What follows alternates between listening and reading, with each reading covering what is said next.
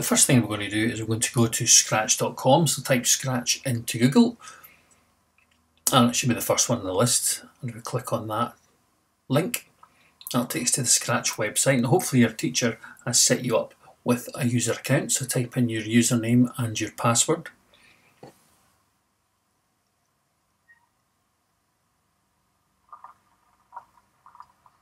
And that will take you to your own homepage. And from there, if we click on the Create button, we'll be ready to start our first program.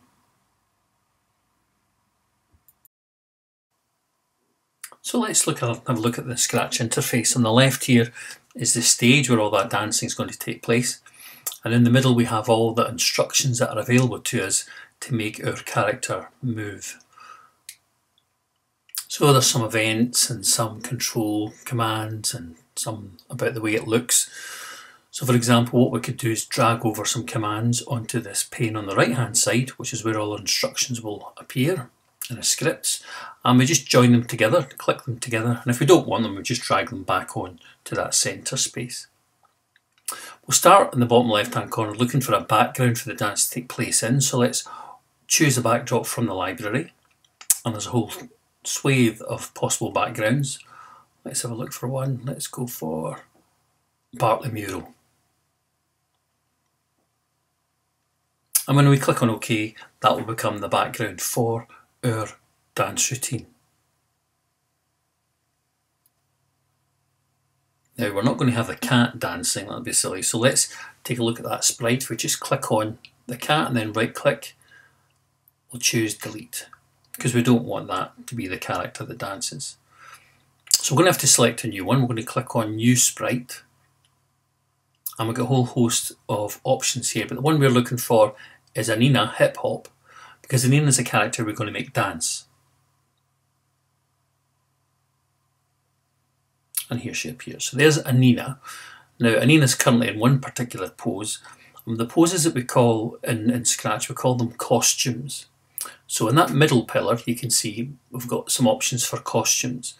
And if I go through them, you'll see that in each one of these pictures, Anina is doing a move, or a hip hop move. So we've got all of these costumes available to us to perform our dance, and by playing them one after the other or in different sequences, we can perform a routine. And that lets us see all of them. And then we go back to the scripts, right at the top there, because that's where the coding is going to happen. So back to original position and click on the scripts. Next thing we're going to add is the sound, the music that we're going to choose for this. So click on sounds, and we can choose one from a library or record one there and then. But let's upload a sound from a file. So hopefully your teacher's managed to give you the folder where all the sounds are, and I'm going to choose Ben Sound Dance, it's called Ben Sound Dance, and it's going to convert that MP3 file into something that the software can work with. And there it is on the screen. So that's a sound we've added. Let's just have a listen.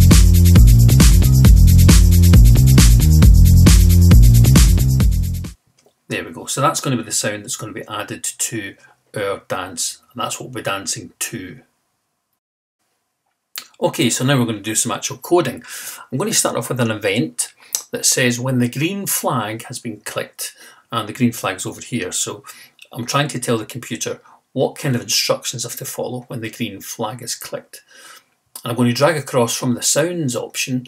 I want to play that sound, that Ben Sound dance. And if you click on the down arrow, you'll get to see all the list of sounds that you possibly have. So I've chosen the sound I want to have, and then from the looks commands, I'm going to switch the costume which is currently set to Anina Stan. So that's the actual one she's in. But as soon as I click on the green button, that's what I want to happen. Okay, so now I want to go onto this dance routine. So I'm going to go from the events commands. I'm going to drag across when space is pressed. I'm going to change that to the letter A. So what do I want to happen when A is pressed? Well, I'm going to go to my looks and I'm going to switch costumes. So I'm going to change where Anina is positioned on the screen. So I'm going to start her off in that position and then switch to a different one. So I click on the down arrow and I choose the costume, remember, that she can possibly move to. So when A is pressed, here comes the music, then press A, she jumps into position. Let's look at that again. So when I press green flag and then I press A, it seems that she jumps very quickly to that second costume. So perhaps what I need to do is to put in a little gap there. And I can do that from the control commands. I'm going to wait 1 second before Anina switches to her second costume or her second position in the dance routine we're trying to do. So here comes the music. When I press A, you can see I do get to see that first costume. Then there's a second wait. Press A, get that first position, and then that second position. There's a bit of a delay there, isn't there?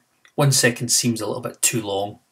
So I can change the length of that by clicking in the gap there. And the little white space. I'll change it to 0.3. Let's have a listen now. Press A, and she moves really, really quick there, doesn't she? Okay. So, 0.3 is what we're going to be using. I'm going to right click where it says wait 0.3 and I'm going to duplicate that code, which means I've got the same 2 lines of code and then I can just click them underneath the previous ones. And that means it's a quick way of building some instructions, and all I need to do now is change the position or the costume that Anina is showing. So that now when I play it, I press A, we can see the 4 moves that Anina is making. Let's see that again. Press A.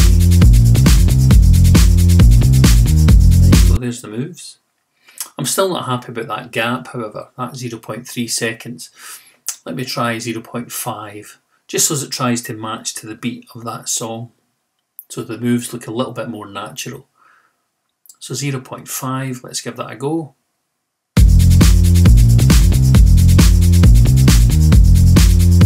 Okay, so that's 0.3 is too quick. 0.5 is too slow. So let's go for 0.4. Let's see where we get to. So, green flag, A. Much, much better.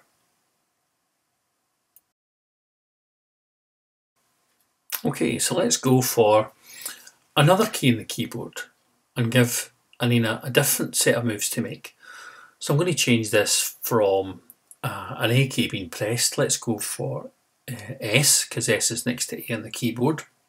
So this is a different sequence of moves. And rather than grabbing them all over again, I'll just right click on that top one, choose duplicate, and it'll copy all of the commands that are underneath there so as I can just snap them across. And now that they're snapped across, I know I've got the timings right, I can then have a look at the kind of costumes or poses that I want to put Anina in. Just to make this a different set of moves from what we previously had. Obviously you're going to choreograph, that's a word, you're going to choreograph your own routines with your own poses. Let's have a look at this then. Green flag. Press A, know how that works. S. Okay, it doesn't look too bad. I might make 1 or 2 changes. Let's have a look again. S. Do I like that routine?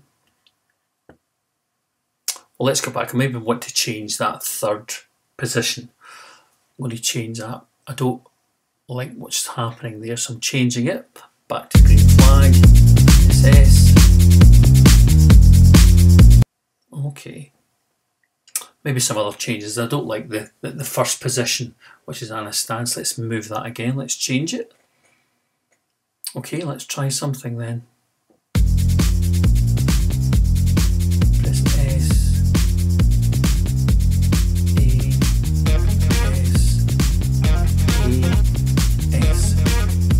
Looking good, sequencing them together, working really, really well. And stop. And so now I've got 2 keys to add 2 different routines to what she's doing. Okay, I'm going to now add in some more movement. This I'm going to choose from the motion list of possible options. And what I'm going to do is I'm going to add a little instruction before the moves. I'm going to try and move Anina. I'm going to glide her across the screen to a different position. And it's just using the coordinates that we'll find. You can just see the coordinates moving. As I move my pointer, you'll see the X and Y coordinates just in the bottom right hand corner of the stage there. They change as I move my pointer. So I'm going to move Anina, I'm going to glide her to X equals 40. So let's click the green flag and type in A. Okay, we see that move. Let's move her back again. Start with green, move back to the first position. Press A. She moves across. So she glides and then she does those moves. But that glide takes 1 second. So that's a bit too slow for me. So let's just change that. Green flag back to first position. Oh, we'll need to move her. We'll need to move her back to 0, 0, pretty much. So A. Okay, so that's a quick move. Let's stop that. Move her back. Let's just see how that happens. We're gliding for 0.2 seconds when I hit A. Then go, and then those moves happen. Okay, so now let's try something similar for S, although this time what we're going to do is move back the way, back from that 40 position to position 0, where X is 0. So let's get her back to 0 as much as we can, and then when I click on the green flag, and then press S and A, you'll see she's gliding from one position to another. So again, that gives us a different sense of movement with her choreography.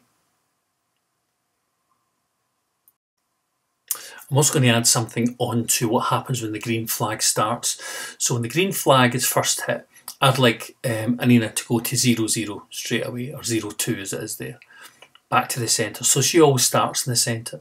And one extra thing I'm going to add in is a set rotation style to left, right. It's quite important, a little bit of code, so as if we're trying to move her in different directions, she doesn't go upside down. We can, of course, then choose a different background if we're not happy with the background we've currently got. Let's put Anina up against a brick wall. And it's here we can do something different with sprites. We can add another new sprite. Let's go to AZ Hip Hop. This is another character who has got several costumes. And we can position him in a different place. And then let's have a look at his events. You can see that over on Anina's we've got all these scripts. So I'm going to copy or duplicate that section of code and drag it and drop it over AZ. And now you can see in his scripts, where he currently had nothing, he's now got this code.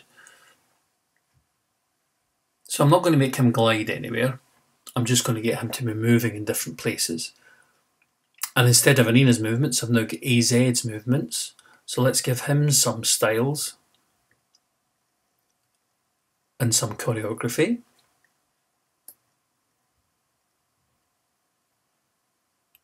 And then we'll have a look at the green flag.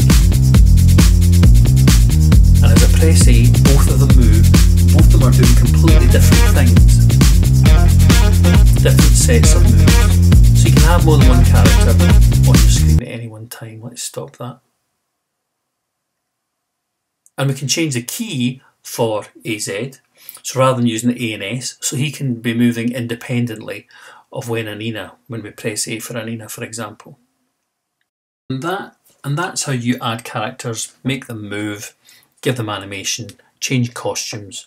You can watch this as often as you like until you pick it up.